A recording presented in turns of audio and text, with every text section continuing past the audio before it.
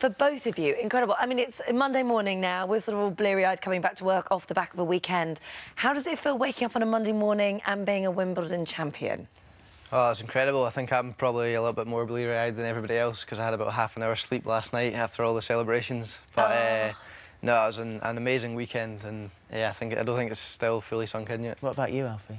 The same. I mean, to be in my first doubles final and to get the win with Gordon, it's just an incredible feeling. So have you watched any of it back? Yeah. As soon as I got back to my room yesterday, I went on the BBC iPlayer, looked on our match, watched, I think, the first game, and then went, I'll skip this, go straight to the tie-break, which is the important part, obviously. And, yeah, even watching it was just nerve-wracking. Could you remember it all? I mean, because I don't know, obviously never done anything like that before. When you're in it, you must be analysing every shot, thinking about it completely. But I just wonder when you finish, it's all sunk in, what you actually did. You said you didn't even remember who hit the ball in the last point. Yeah, I didn't. I'm like, I do, I hit a serve. Yeah. The pressure on you. I mean, this is your moment. You're a tennis player. It doesn't get bigger than a final at Wimbledon. So how do you remain calm in that situation? I mean, I do a lot of preparation with a sports psychologist back home to, you know, just keep focused and have little routines that you go through all the time that, you know, try and block out all the distractions around you and just focus on, you know, little things to help your performance. And when you practice that all the time, hopefully when you get to the big stage like Wimbledon and there's a lot going on around you with a big crowd, you can just zone in and treat it like any other Should we match have a or look training. at that winning moment? A million times already since the match, and it still gets love you. it every time. And on your laps, you have proof.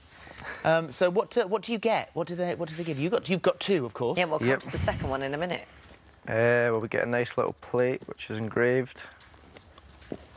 It's in a beautiful box. Oh, look at that. So tilt that one forward. Well, that's my singles one, actually. OK, so you just do it like that. Was that your singles one? That's my singles one, yeah. Because, of course, that's right, you weren't just the doubles champion, you also then went on the next day.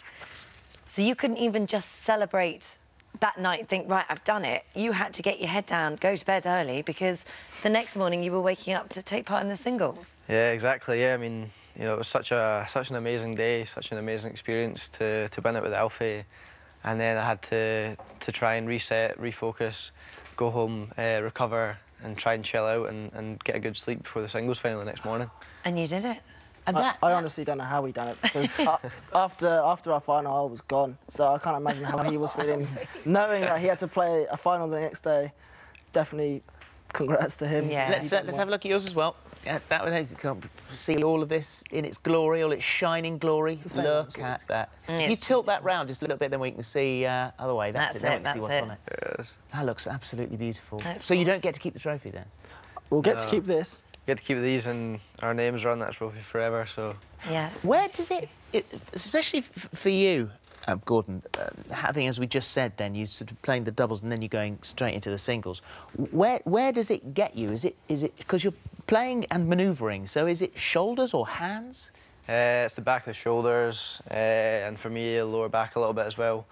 Yeah, it's tough. The sport's tough on the upper body all the time, but on grass it's even harder because you're basically pushing in with resistance because you know the grass's a little bit soft and the wheels kind of sink into the grass a little bit. So I mean it's tough because you never keep that momentum rolling in the chair.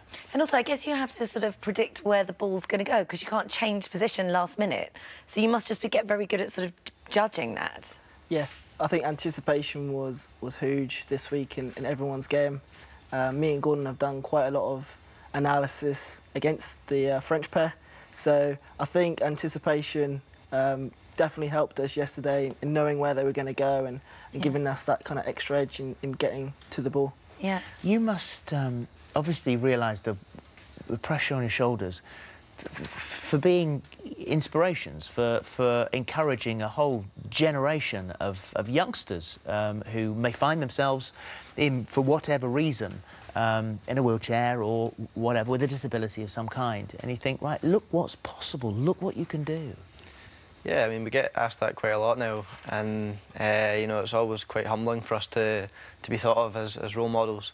I said before at the start of the tournament and my speech afterwards as well that, you know, if there was two things I could get out of this week, number one would be to inspire more kids with disabilities to take up wheelchair tennis or any disability sport, because it helped me so much in my life.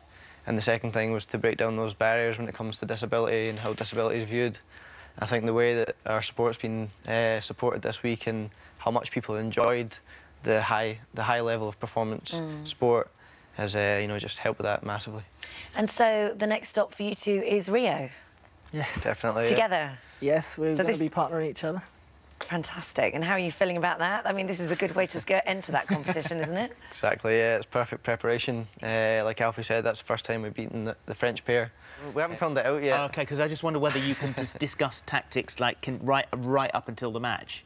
Yeah, well, we'll be meeting up before each match and going through. We do that pretty much every match and every tournament. You must know each other really well now. Yeah, we're starting to, yeah. I mean, that's 2 or 3 years now we've been playing a lot of tournaments together and training a lot together. Like Alfie said, a lot of analysis work, and yeah, you've got to try and know each other as well as possible, so you know exactly where each other's going to move on the court.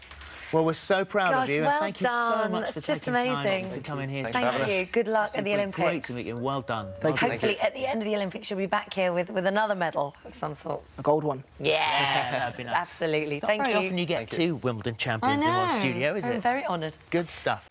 Hello, YouTube. For more of the same, just click here. And don't forget, you can subscribe for even more of these amazing videos exclusive to our channel. Things happen. You open beer bottles, you cut yourself. I accidentally punched him in the face once.